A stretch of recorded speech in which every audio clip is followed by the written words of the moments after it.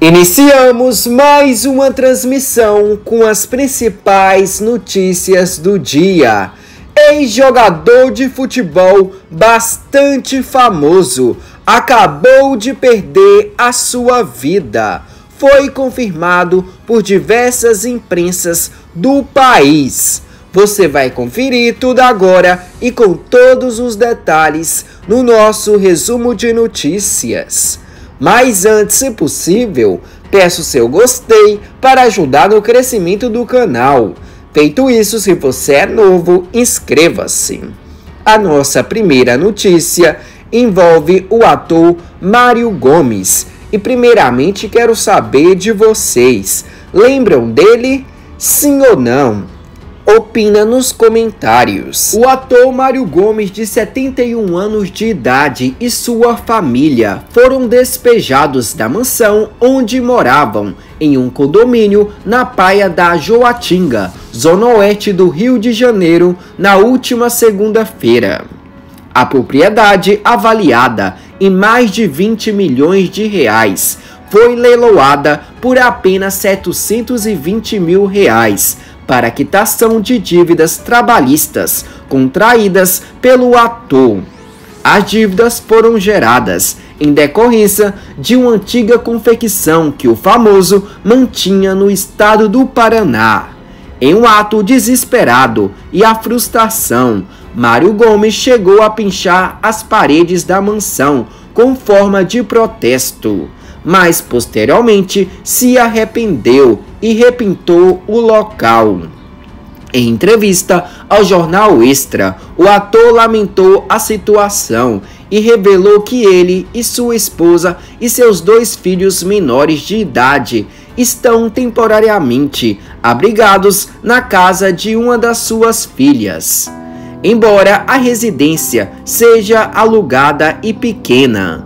Gomes afirmou que a família está tentando se ajustar, mas que a situação é incerta e ele teme que em breve possa estar na rua debaixo de uma ponte, sem ter para onde ir.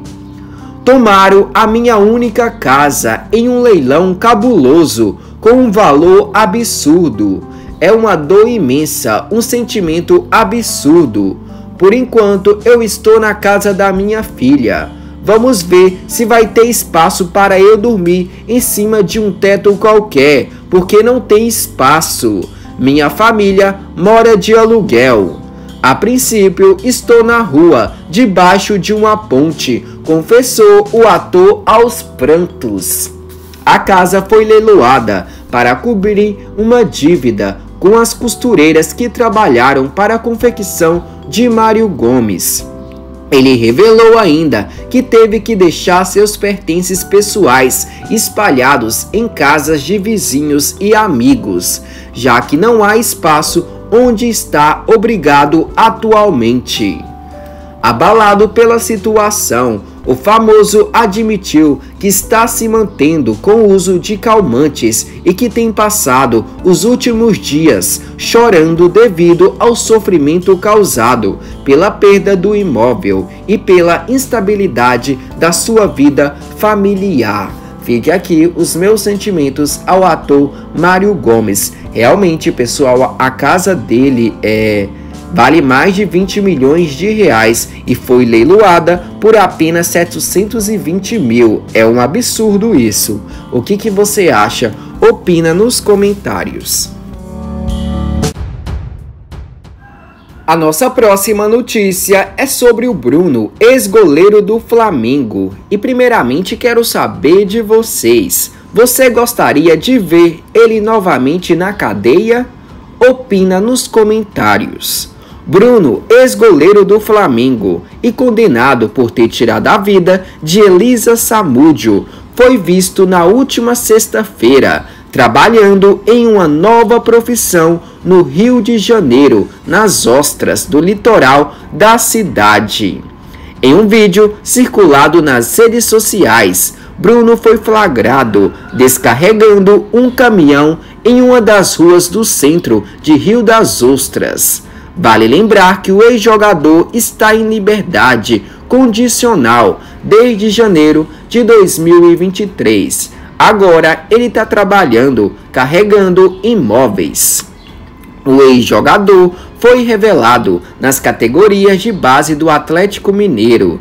Ainda no Brasil, passou por Corinthians e Flamengo, antes de ser condenado por ter tirado a vida de Elisa Samúdio.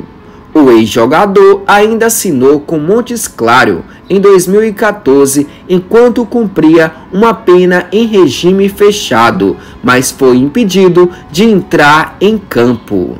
Posteriormente jogou no Boa Esporte, Poço de Caldas, Rio Branco do Acre e Atlético Carioca, onde encerrou sua carreira profissional de forma oficial pela Justiça em 2021. Bruno foi condenado a 22 anos de prisão por ter tirado a vida de Elisa Samúdio. E aí, pessoal, o que você acha sobre isso? Opina nos comentários. Agora Bruno é entregador de imóveis. A nossa última notícia é lamentável. A Rede Globo vem a público e anuncia o falecimento de uma lenda do futebol brasileiro.